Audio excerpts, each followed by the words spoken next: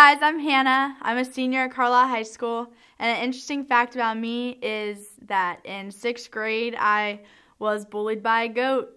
She cornered me in a horse stall and just rammed and rammed and rammed, and it did not end for a very long time. So that's my fun fact. And today we're going to be talking about the comparison trap and how easy it is to fall into. We, as individuals, tend to compare ourselves to other people and what they have and what we don't have. So a little story that really reminded me of this was called Emperor's New Clothes. And it's a children's book, but it's funny how children's books can be so relatable.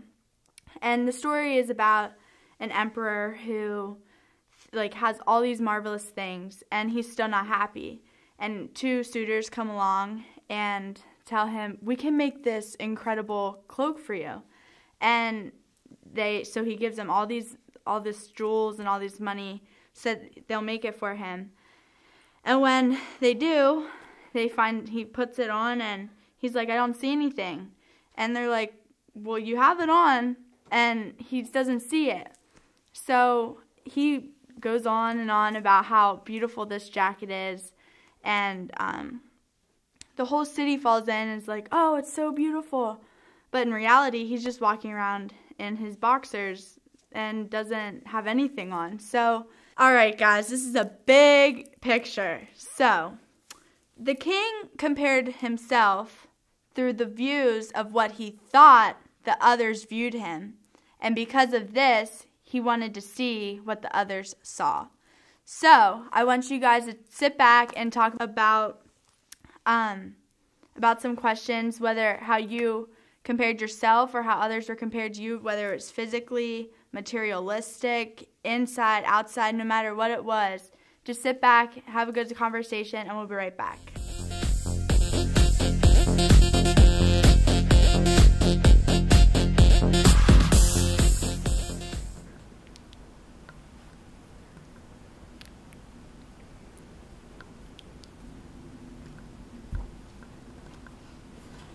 I can never look that good. How does that shirt look so nice? I wish my hair could look like that. How did they get so beautiful? I bet all the guys go after them. The makeup is perfect. Those jeans were made for them.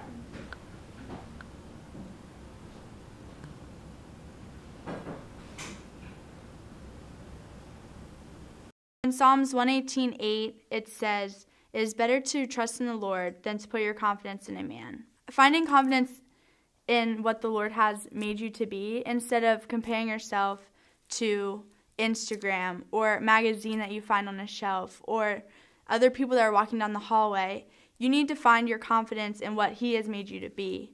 You know, we all have beauty that God created for us to be as individuals, and none of us are the same.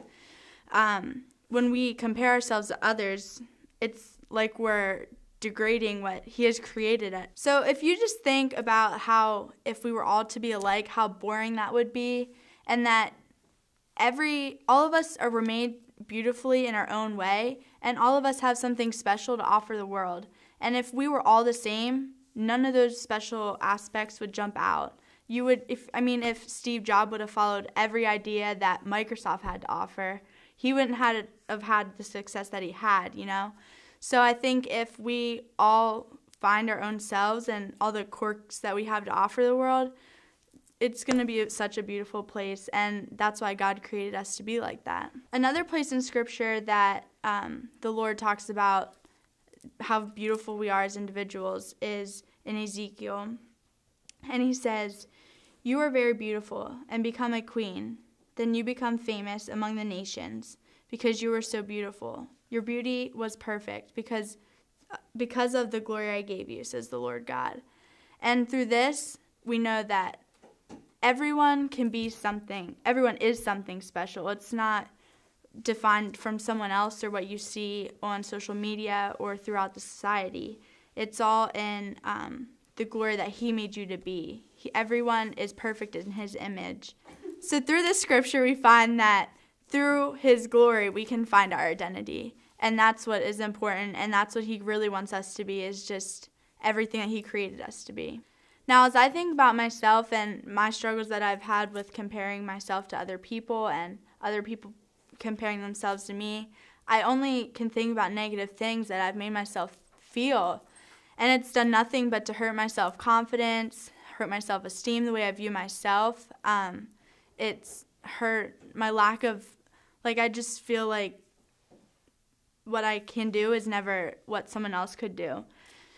And I struggled with this a lot through middle school and even into high school. And I mean, I still struggle with it, but it's something you have to work on.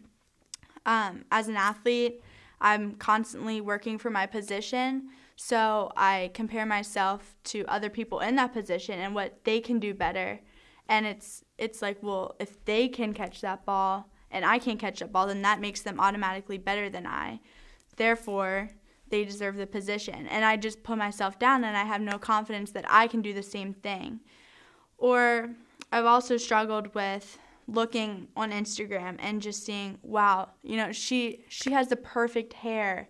And then I look in my mirror and I'm like, I wish I could have hair just like that, you know what I mean? And I've done nothing but tear myself down and everything that I thought about myself.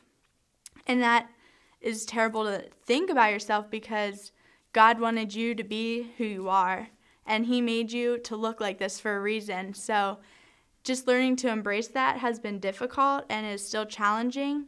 But by working through it with friends and just being honest with myself that it does happen to me still, and it did happen a lot, I've been able to work through it by prayer and just support, and even just finding myself, becoming more confident in who I am and who I want to be, and everything that I can offer the world, and what God has created me to be has really helped me to move through that.